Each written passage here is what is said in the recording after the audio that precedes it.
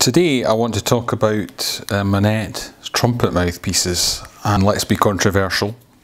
If these mouthpieces cost $20 each, everybody would be playing on them. If you look at the criticism of Monette equipment online, it's nearly always based on price, or revolves around price, rather than what the mouthpieces themselves do.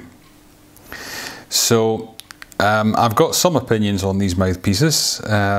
I have been playing on and off on Monette equipment for about 18 years, probably since the end of the 20th century, so I've got a fair bit of experience. I've also played Monette trumpet, so I can tell you something about them, and I'll show you my current setup. I think that's probably the easiest way to explain this. The first trumpet I ever had in which I used a Monette mouthpiece was a Taylor Chicago Custom, and I'm afraid the reason I bought a Monette mouthpiece was purely cosmetic. I had been using Bach megatone mouthpieces, which are heavy mass mouthpieces, but when I bought the Chicago, to get a mouthpiece that looked correct in the big wider receiver, I was able to get hold of Monette B15, and it was a STC2, which is the heavyweight type, which is used on Monette trumpets, and it fitted and it worked incredibly well. Incredibly comfortable mouthpiece to play on. It just fitted, everything worked great. It had a 17 throat on it, and I'll talk about that issue in a minute. But this is my current setup, which I'll start with these ones probably. Let's see. Yep. This is Monette B15M S12 B flat trumpet mouthpiece. For lead type trumpet playing, I use this, which is a B4 LDS1. Just to get these sizes in comparison, this mouthpiece is equivalent to a Bach 1X or thereabouts, but if you look at that hole through the middle, I don't know what size of throat this is, but I'm guessing it's something like a 17 or a 16 drill size through the middle. These are not Prana mouthpieces, these are classic ones. This is the standard resonance, what they call resonance blank, and this is resonance lightweight. And you can see it's got a bit less mass on it. This B4 LDS, this is I believe based on Mount Vernon types 3C or rim, but obviously the rest of it is completely different. So that gives you an idea. That's my B flat trumpet mouthpieces. I'll put these out of the way. And then on E flat trumpet, and this is quite useful to see, they don't come easily out of these boxes. This is a very old E15, and that is the classic shape of Monette mouthpieces that you probably will be familiar with. You'll notice that the E flat mouthpiece is a lot shorter than the B flat, and if I had a different B flat, a standard like Bach B flat mouthpiece, you would find it was longer still. And that's one of the differences with the Monette mouthpieces.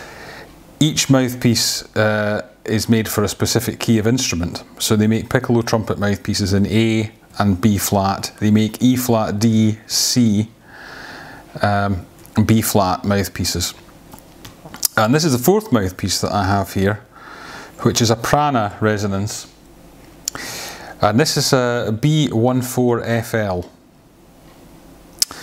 And if you look at that, this is actually more like a flugel or a cornet cup, something along those lines, on a trumpet shank. Now, it's all properly balanced out. It's got a huge throat through the middle. I bought this one used. I wouldn't normally have bought the Prana for this purpose, but I was able to get this at a very reasonable price, and I use it occasionally for different things. The difference in the rim between the B14 and the B15 is that the B14 is roughly the same diameter, but the 14 is slightly flatter. It's almost like a Dennis Wick 2 cornet. If you have ever touched one of those or played one of those, you'll know that slightly flat profile. but it's pretty well compatible with the 1.5. So another thing about Monette sizing is that they have various large mouthpiece sizes, which is the ones that I'm most familiar with. The most popular of the larger sizes is the B2. The 2 rim is what Wynton Marsalis plays on. They advertise it as being like a 1 1/4 C. In reality, I think it's closer to a 1.5. I had lessons from a teacher who played Monette 2, and he insisted that the 1.5 was too big. He tried to get me to switch to a 2, and I just couldn't do it. After a period of time, it just didn't work for me. I think because of my lip shape and everything else, I'm comfortable on this 1.5 rim. The 1.5 rim is not dissimilar to Bach 1C. The 1.4 is slightly flatter. The 1.1, which is a very popular orchestral rim, is a little bit like a current Bach 1. It's a much wider mouthpiece, and it has a semicircular rim, which means that it feels the bite is quite far towards the outside, so it feels even bigger. I have had one of those in the past. So I currently don't have a Monette cornet mouthpiece. I have one on order, which is a B15 FL R6. So it's a little bit like this type of cup, but it has it's in a slightly different configuration. They make a newer type of cornet mouthpiece, which I'm quite interested in trying. I have used their cornet mouthpieces before, and you will see very old videos of me playing on those on this channel. I also don't have a piccolo trumpet mouthpiece at the moment because I changed instrument to one with a different shank. I've shown you the classic, which is like this. There's also the Prana. The original Prana looked like that, but it had this brushed appearance. The difference between the Prana mouthpieces and the classic mouthpieces is that I believe the Prana mouthpieces are tuned slightly high on the pitch centres of each note, which allows them to do various special things in the way that they configure it.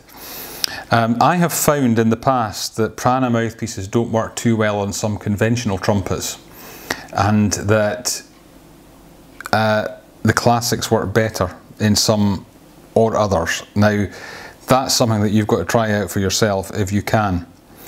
And this comes down to one of the difficulties, is that in the UK, the only place you can get these is, as far as I am aware, is Phil Parker's. They don't keep the complete range. So you're going to have to import and trial and error on mouthpieces that cost a couple £100 is not easy. So my advice would be to buy second hand. This one cost me £75 second hand. If I sold it today, I'd get my money back. So it's possible to get a Monette mouthpiece and not pay a lot of money. Don't worry about the shank, they'll always be worn. It's the rim and any denting in here that you need to be careful about. If you look at the Prana mouthpiece, it has a razor sharp edge on the bottom there. This is very thin. I have to say that if you compare that to, that's a Prana, and this is the classic, both in the resonance blank. I don't know if you can see that, but the Prana is considerably thinner at that edge. And this is the reason for these cases. These cases are designed to suspend the mouthpiece so that the central bit of the shank is less likely to be damaged. Now I've got two different cases here. One is larger than the other because this one was for STC3 mouthpieces, which I used to use on my old Monette trumpet, and it doesn't grip the mouthpieces particularly tightly. They should be gripped more tightly than that, and this is the correct case for the standard Monettes, which really do grip pretty well. They're also quite good because they have this bit of elastic on them so that when you flip them they go closed, or you can hold them open. So I do like these cases. I've always been keen on the different blanks that are available. Classic, there's a lightweight, it looks a little bit like this but not quite like this. Then there's the newer resonance blank, which is like this, and I think this is a significant move forward in terms of tone colour and vitality of the sound. The instruments speak very easily on this. It really is a huge step forward. So the advantages for me, they also do an XLT blank, by the way, which is a very lightweight blank for lead trumpet playing. I've never owned that, and obviously their piccolo trumpet blank is different as well. So what are the advantages of playing on these? The first thing I would say is that they require a relaxed approach to playing. If you're the sort of player who muscles in on every single note, you will probably find it quite difficult to adjust to these. If you're quite a relaxed player and you use your ear well, these work very well from the get-go. But if you are a more muscular type of player, you're probably going to take longer to adjust, and there are adjustment guides from Monette on how to do that. The main advantage is what they call constant pitch centre. People misunderstand what that means. If you pick up your trumpet and play a note, and you start to play louder and louder and louder on that note, just a long sustained note, you will find that the pitch tends to drop. With these mouthpieces, that's extremely unlikely, because they are pitched to be closer to the edge of the note, so that, and the additional mass gives it support, so that the tone is unlikely to change in frequency. A simple explanation as a layperson, what's going on here. Also, each mouthpiece is tuned to the length of the instrument, so these B-flat ones are slightly shorter than a conventional B-flat mouthpiece, and the C mouthpiece a bit shorter, and the E-flat is shorter again. Some people say that's complete nonsense, but as you go up in register, there's a tendency for most trumpet mouthpieces to go flat in the upper register. These don't. So once you're playing in a relaxed way, and you're playing into the pitch correctly on these mouthpieces, the biggest advantage for me is stamina. I can play for much longer periods of time on this equipment than I can on others. What people say is that it increases their range. I haven't noticed that, but I've already got a good range on just about anything. So really, it gives me a bit more reliability of pitching notes perhaps in the upper register, but I wouldn't say that was the selling point. For me, it's actually the ability to express yourself on the instrument, produce the tones. They speak so easily, they articulate so well, that they make playing generally easier.